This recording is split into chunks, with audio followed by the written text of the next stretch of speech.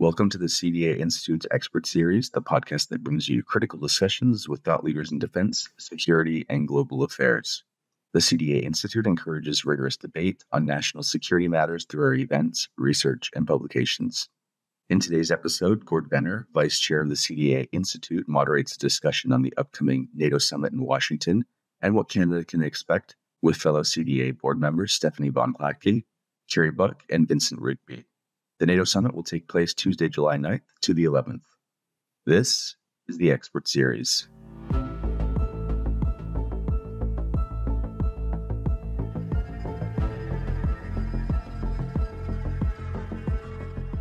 Good day. My name is Gordon Venner. I'm the Vice Chairman of the Board of Directors of the Conference of Defense Associations Institute, the Ottawa-based think tank which focuses on defense and national security issues. In today's CDAI podcast, I am joined by Kerry Buck, former Canadian ambassador to NATO, Vincent Rigby, former National Security and Intelligence Advisor to Prime Minister Justin Trudeau, and Professor Stéfanie Von Hlatky of Queen's University in Kingston, whose work focuses on NATO, gender issues, and defense policy. We will discuss today the upcoming NATO Leaders Summit in Washington and the implications for Canada of the issues being discussed there. I would like to start today by asking each of the members of the panel to say a few words about the geostrategic climate in which this summit is being convened. I think Canadians understand, generally speaking, that the world has become a more dangerous and unstable place. In recent months, they have seen the crisis in Ukraine heightened as the persistence of Russian aggression has tested the resolve and the determination of Ukraine and its supporters. Canadians have also seen the crisis in Israel and Gaza devolve into humanitarian tragedy of staggering proportions. And of course, they watched as China responded to election results in Taiwan with intimidating displays of military force. And yet, all of these events may still seem a long way from home. And the domestic agenda, with persistent inflation and high interest rates and foreign interference in our domestic politics, eats up a lot of bandwidth. So let me ask each of you, how worried should Canadians be about the strategic environment at the moment? Vince, maybe you could lead us off. Sure. Well, thanks, Gord. Appreciate that, and great to be here and join my colleagues. I think you kind of answered the question to a certain extent just with your opening remarks and doing that quick tour d'horizon of some of the crisis points around the world right now. It's hard to talk about this period without falling back onto cliches, and so I think that's one of the problems right now is that the Canadian public continues to hear that we're living in a very dangerous and unstable and unpredictable world. We hear Joe Biden going on about we're at an inflection point. I noticed that phraseology is also used in the recent defense update that we're at an inflection point. The Germans like to use a term called Zeitenwende, which is, I think, I'm not very good at German, but I think that translates into a turning point, et cetera. So it is a scary world. I think that we have to educate Canadians just to how scary it actually is. And without becoming a fearmonger, you have to, I think, articulate that, in my view, this is as dangerous a period as we've seen since the end of the Second World War. And that often raises eyebrows whenever I say that to my students now, or when I say it publicly. People say, well, come on, we lived through 45 years of a Cold War on the razor's edge of nuclear conflagration. We had Cuban Missile Crisis and Suez, et cetera, et cetera, et cetera. But as I think we all know, there was a certain predictability. There was a certain stability to the Cold War. Yes, granted, it was based on mutually assured destruction, which is not a good thing. But the fact of the matter is there was always a sense that there were certain rules to the game, and there was a certain simplicity in the sense that you had the West and you had the Soviet Union and the Warsaw Pact.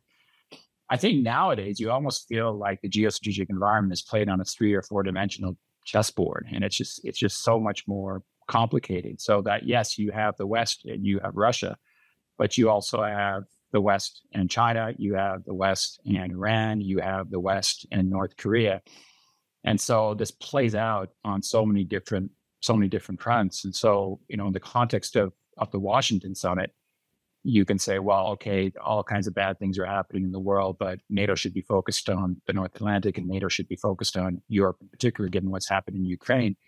But as the NATO Secretary General likes to say, there's no such thing as regional security anymore. It's all global security at the end of the day. So who supports Russia militarily? Well, China, Iran, and North Korea.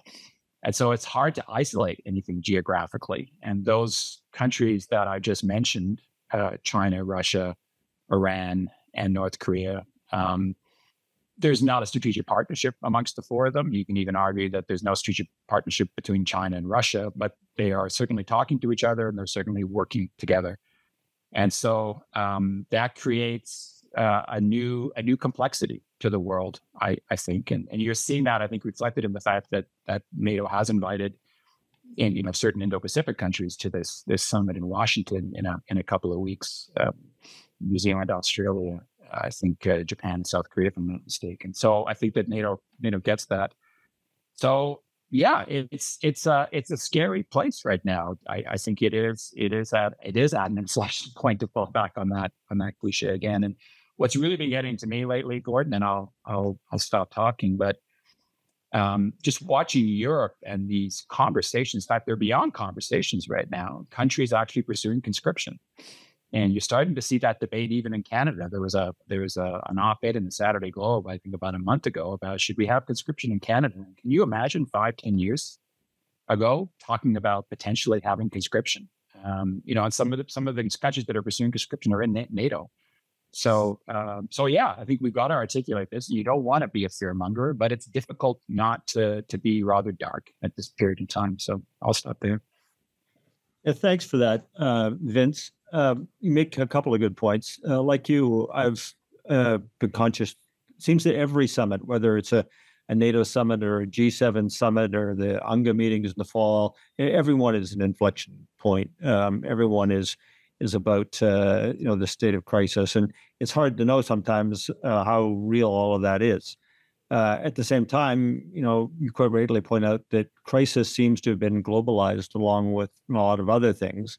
And we see evidence of that both in our own relationships, but in what we see other people doing, and the expansion of the BRICS, for example, to include a lot more parties.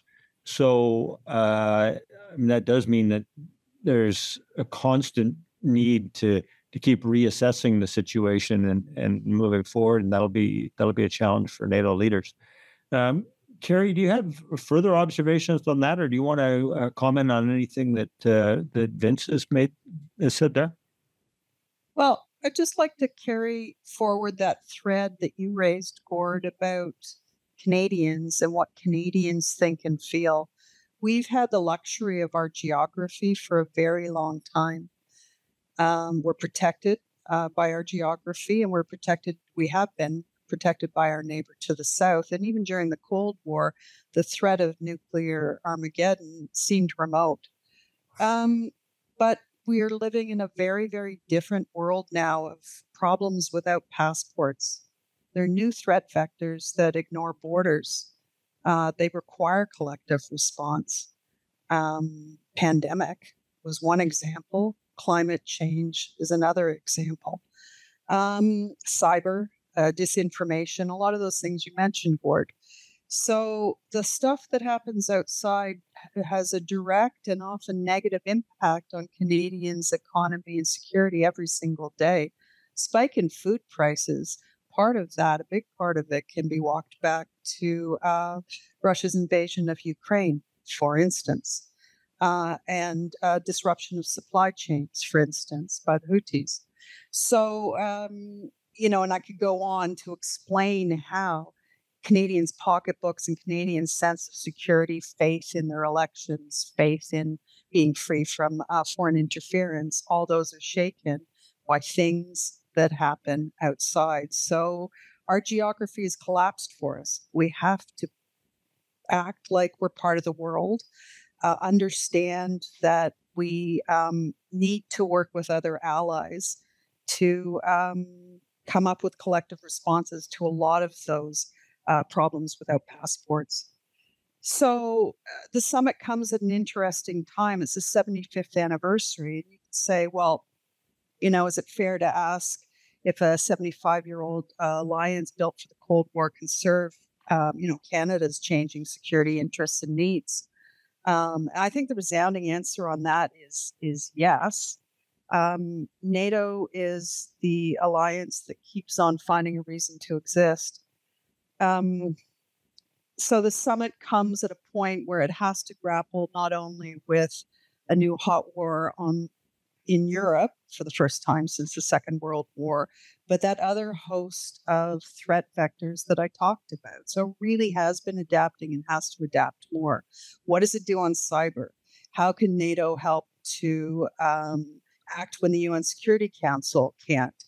How can it help allies share best practices in countering disinformation?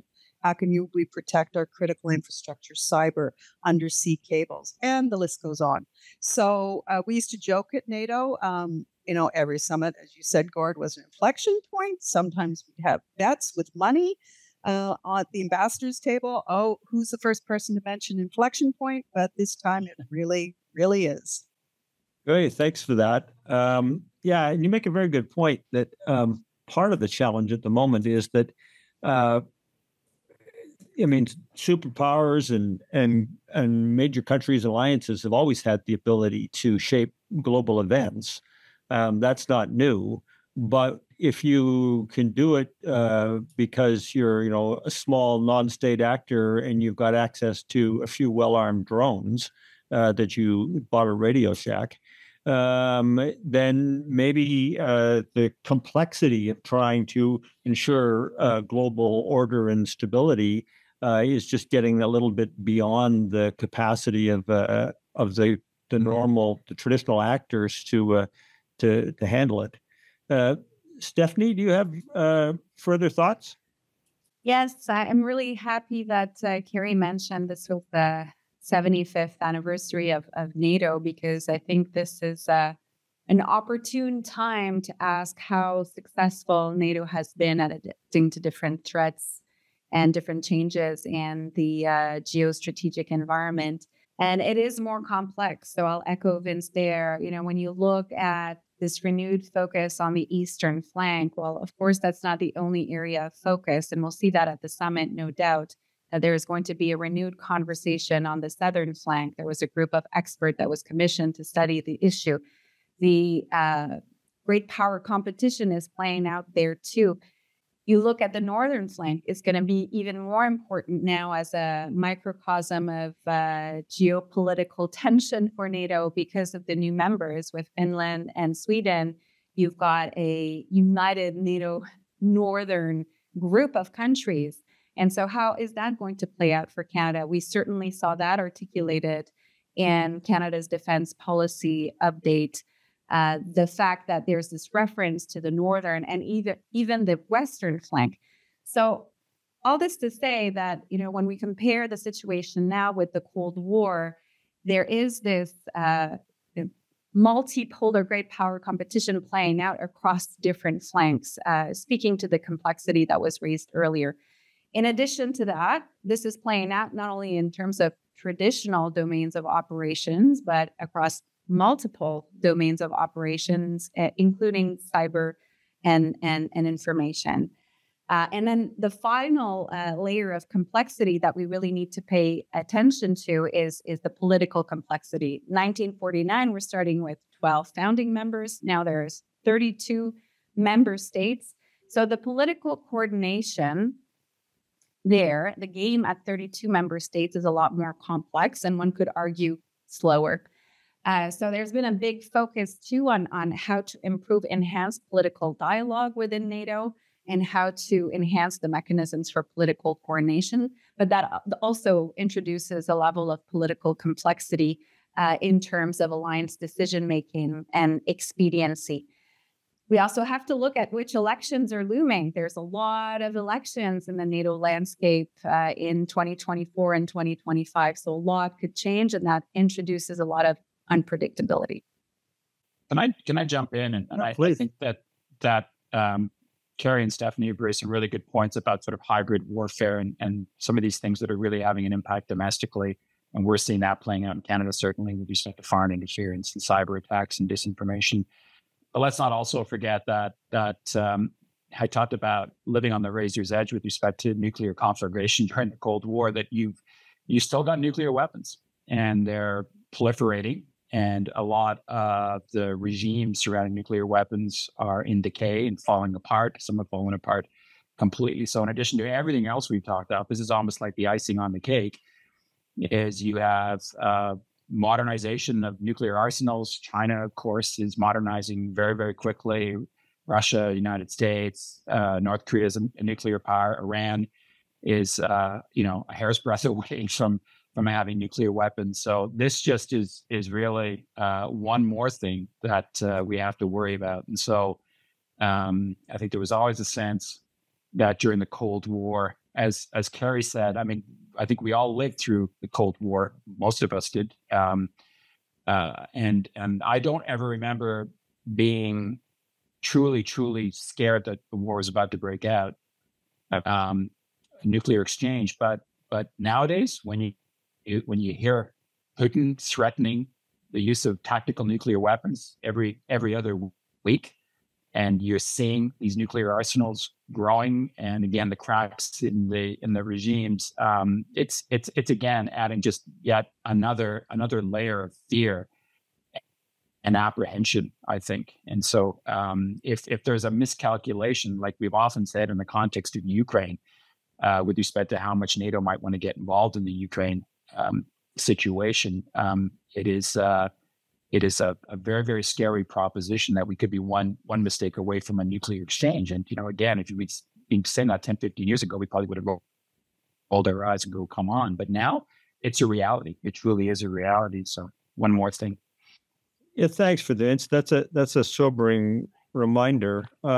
And even more so when we consider the problems in cyberspace and outer space having, really received a lot of attention recently, given some of the focus in the United States Congress on possible Russian activities in outer space.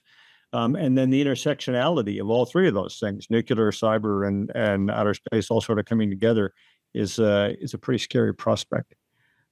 So with that in mind, though, let me try and move on a little bit here to the summit itself. Kerry, maybe I'd ask you to kick this off, but I'd like to know from each of you, what do you think is most likely to come out of the summit? I mean, what is the best we can hope for, and where is the common ground to be found among the leaders to try and improve the geostrategic climate at the moment? I expect the summit to focus on 4 areas. On Ukraine, there won't be an invitation to join or to launch accession talks. That's my informed guess. But I think that the summit will go pretty far in sending as clear signals as consensus will allow to Ukraine. At a minimum, promise them a bridge to membership. The language, I understand, is still being worked out. But there'll be establishment of a new NATO mission that will coordinate all forms of assistance to Ukraine, including coordination of those security guarantees that were called for by the G7 a year ago, training, and of course, weaponry. That kind of coordination is already happening under a US-led process, but the fact of turning this into or adding a NATO mission to the coordination is important for a couple of reasons. One, in the event that the US turns more radically isolationist and does something bad, once again, with their support for Ukraine, having NATO take that on will be important. And I think that's an important, almost political signal. The second thing is that some areas that aren't coordinated by Ramstein need to be, by the US-led process, need to be coordinated, like training. So that's good if it comes out. There'll also be a financial pledge to Ukraine. Second area will be, of course, burden sharing, which is code for spend more money on defense. We can talk about that in more detail. Third, on deterrence and defense, think there'll be a lot more on defense production because it's lagging in NATO, more on readiness, more on protecting critical infrastructure, and more on plussing up the really incredible growth of deterrence along all flanks of NATO in response not just to Russian aggression, but also to turbulence on the south flank, as Stéfanie said. And then the last area will be global partners. And here there'll be two focuses. One will be on Middle East and the region. Part of that will be countering Russia in the region. And then obviously, in continuation from Madrid, a focus on China. China, not just language, talking about the challenge, security challenge it poses, but also a lot more NATO activity on those areas that aren't traditional domains, but areas where China's already active and already actively causing direct problems for NATO allies, cyber and space, for instance. So those are the four areas I expect. The thing I'll be watching is for continuation of NATO unity, and there's some worrisome trends there. Hungary may seek to exclude itself from some of the support to Ukraine, the new NATO mission for Ukraine. That's a worrisome precedent. It's a way of consensus -1, but that has to be finessed, I think. We'll see how far the newfound French leadership on Ukraine carries. The French proposal on training inside Ukraine, I understand, is getting lukewarm response. And then overall, we'll look for American confirmations of its commitment to NATO, which I think are important signals before the U.S. election. The fact is that the war in Ukraine is grinding on, and the longer it grinds on, the higher the risk of fraying of NATO unity. Putin is counting on it. That's part of his plan. And so it'll be very important to watch how that NATO unity holds across not just the Russia issue, more deterrence and defense, but also across the whole of the issues that the alliance is dealing with. So that's a really high level kind of impression of what I expect to see out of the Summit. Thanks, Kerry. I mean, you covered off a lot when you said progress on all flanks. Yeah. You didn't refer to the Arctic specifically, but there are, as you say, when you've covered off all flanks, you've done a lot.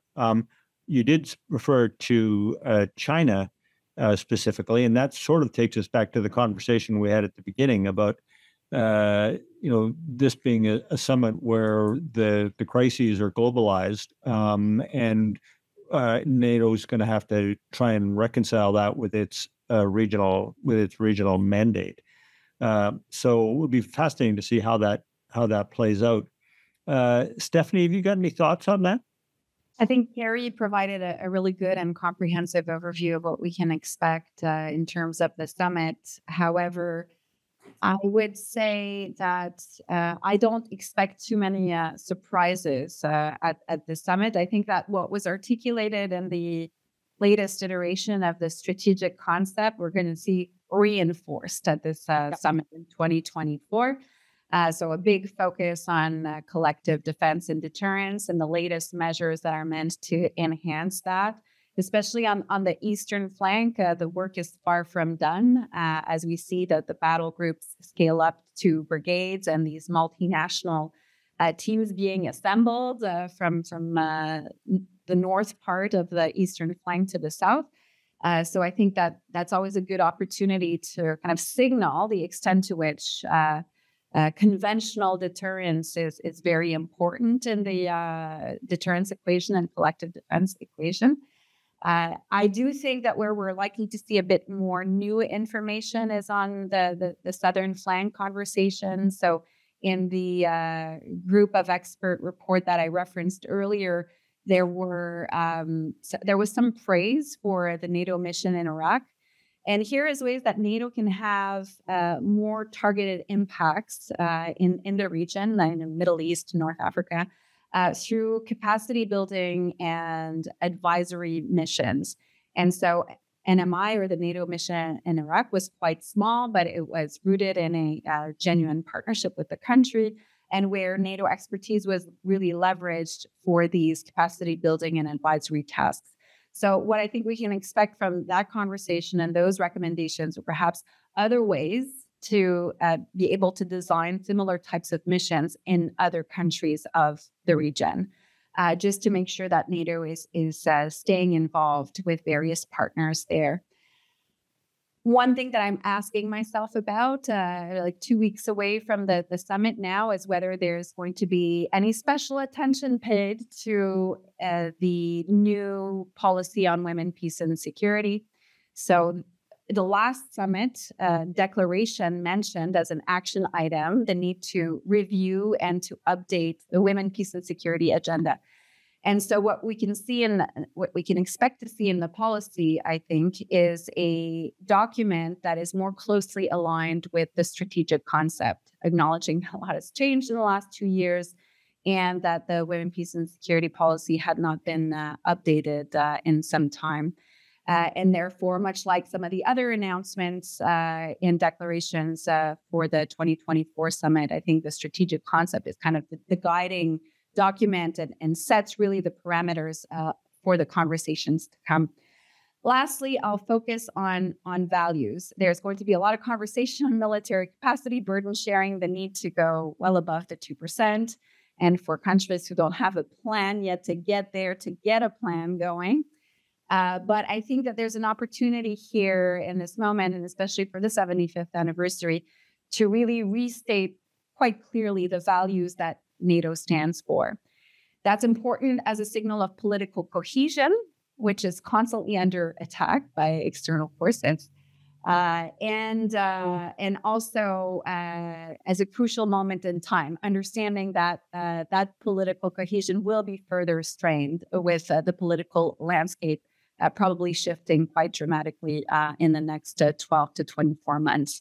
So I think that there's an opportunity here, still within the parameters of what was agreed upon in the strategic concept, to just restate really clearly the values for which NATO stands and which were enshrined also in its foundational treaty.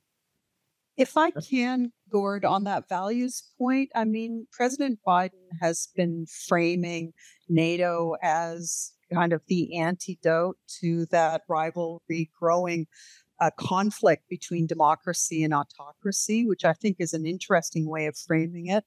Makes a lot of historical sense, as we saw post-dissolution of the former Soviet Union, states choosing to accede to NATO. It was a better model for them. And so at this current time,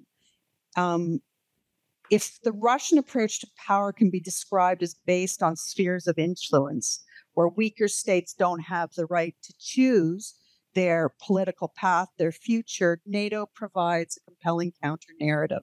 And I think that's a really important point to make now. States are choosing to accede to the EU, choosing to come to NATO.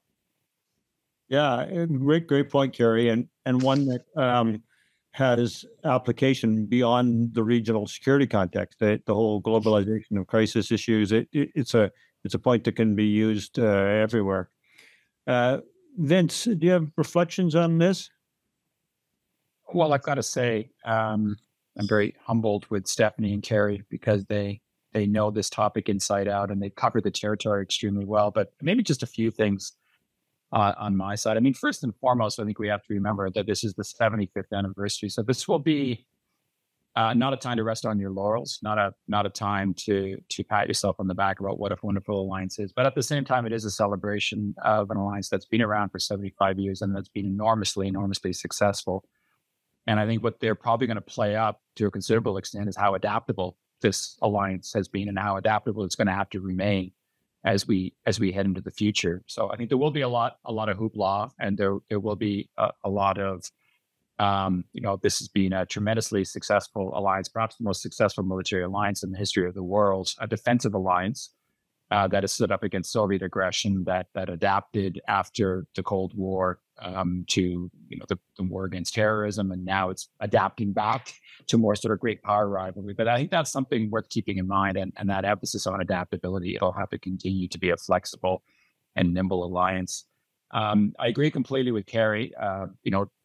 Ukraine is not going to get their direct path to NATO membership. They'll get some kind of a bridge. I've seen some of the stories as well with respect to this new NATO mission. I guess the $64,000 question is going to be, is this going to make Ukraine or Zelensky in particular happy? We know Zelensky was not happy after the last summit, and he was quite public about that. So what's going to be his public reaction to this? And Kerry and Stéfanie probably have a better sense than I do as to what he may say this time. If he'll keep his powder dry, he'll be a little bit more careful. But I think this mission will be important in standing it up, taking away some of the emphasis on the U.S. angle. But I think just as importantly is sending out a message that NATO's in it for the long haul, and so it's about long-term support. I mean, this war could go on for another 5 years, if not longer. So we're there for the long haul, and the emphasis on long term. So, as you said, Kerry or Gordon, we'll talk about capabilities and 2% and all that. But just in terms of long-term commitment to the enhanced forward presence countries and Canada, what it's doing in Latvia, that we're there for the long haul in terms of being there. Completely agree that the cohesion of the alliance is going to be front and center. I think that, again, the alliance has been incredibly resilient, and in many respects, post-2022 has rediscovered itself and brought itself together. But you're seeing over the last six months or so, if not longer, a little bit of those tensions reemerging. I think as Stéfanie mentioned, a bit of a swing to the right with respect to recent elections, EU and otherwise. Governments that if they're not right-wing governments or coalitions with right-wing partners, tensions between Germany and France. Kerry mentioned Hungary. There's Turkey out there, which is always a bit of a wild card. So just keeping the alliance together and coming out with a strong message that we're in this, not just with respect to Ukraine, but we're in this for the long haul as a defensive alliance that's there to protect our territory and to protect our values. I think it's going to be really, really critical. And then finally, it will be interesting to see what comes out on the Indo-Pacific and China, and the fact that you do have the IP4 there, and how much further we go on China. I mean, it's in the strategic concept now, and it's been identified as a country of concern. I think Kerry's right. So cyber and so on will be there, but I'll be curious to see if they go any further than that with respect to the Indo-Pacific region. And again, all the support that China and North Korea are giving to Russia. I think that the Russia-North Korean nexus that we've seen really play up in the last couple of weeks could be quite prominent in Washington, and some discussions about that. So it should be interesting. Thank you, Vince. So let me just turn to something a little bit closer to home now. Stéfanie earlier on referred to the government's announcement of its defense policy update, which had a focus on the North.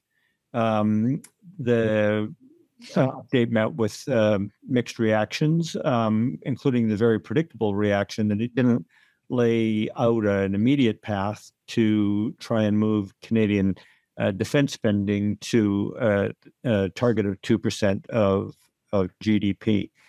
And in keeping with what Vince was just saying, if NATO is going to demonstrate resolve and commitment, an awful lot of people will be judging the extent of that resolve and commitment by the amount of spending that countries like Canada are prepared to do. So I thought maybe we just take a quick second to consider this almost unavoidable issue. You go back to 2014 at the Wales Summit. The language in the summit on the whole question of 2% was that members agreed to aim to move towards a 2% guideline within a decade, with a view to meeting their NATO capability targets and filling NATO's capability shortfalls. So that was 2014. This is 2024. The decade's expiring now. And it's true that some countries have improved with respect to the 2% target. I think most by increasing spending and not by reducing the size of their GDP. So we're in a situation now where even if we assume that Canada will increase its spending as set out in the DPU, we still won't be at the 2% of GDP target. And that's going to be a little bit more difficult for the government to manage going forward. And I have to say that, since 2014, neither the previous government, the Harper government, which was in power at the time of the Wales Summit, and signed on to the earlier commitment, or the successor government, the current government, have laid out that kind of plan to get to 2%. But last year at the NATO Summit, the language had strengthened quite a bit. And it said, we make an enduring commitment to invest at least 2% of our GDP annually on defense. Now, for countries that are already there, that's not that daunting a prospect. But for some of us, there's a question of whether or not that's even realistic.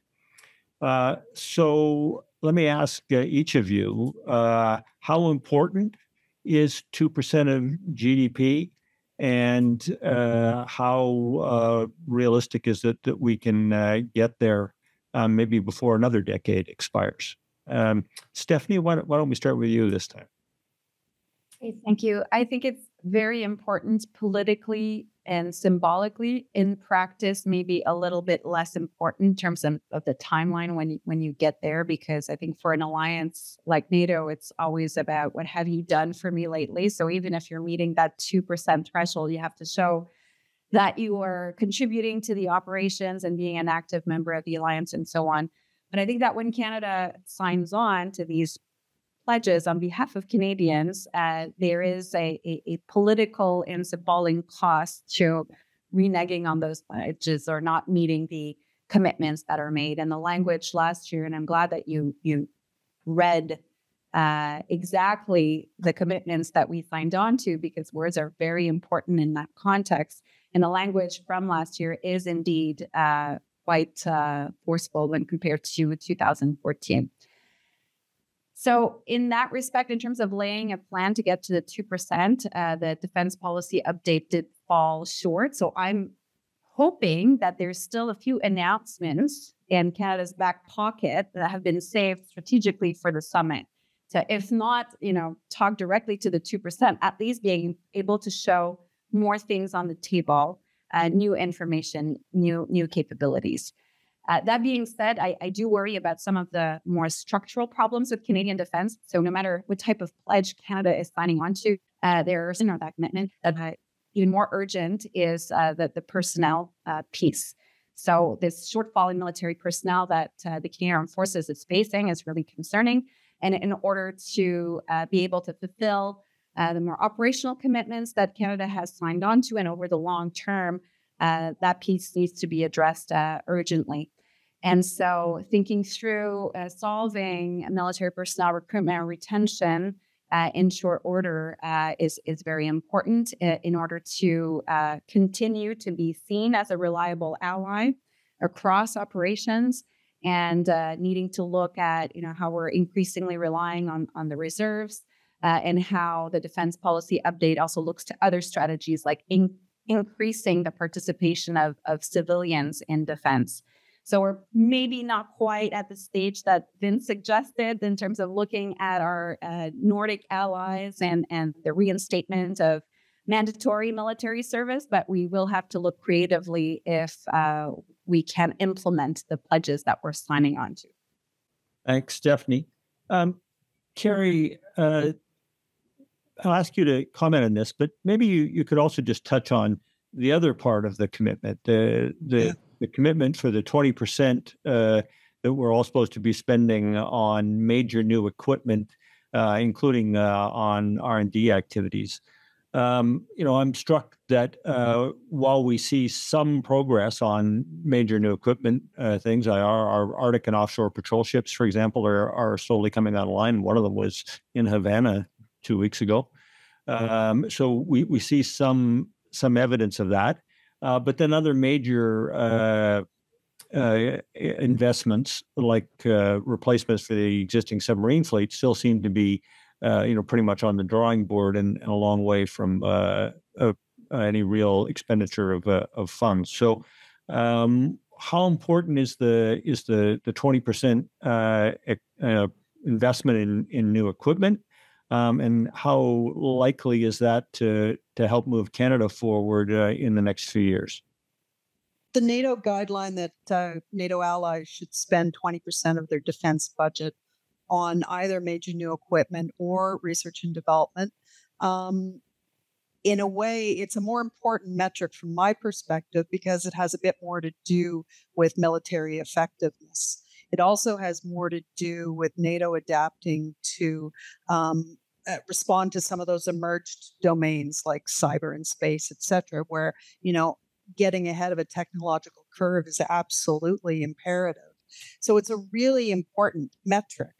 The 2% metric has become almost totemic and it carries more political weight. But Canada going into the summit would be very, very tactically smart to announce that they're reaching 2% going into the summit. Maybe they'll announce 2%. Maybe they'll announce 2% with a date.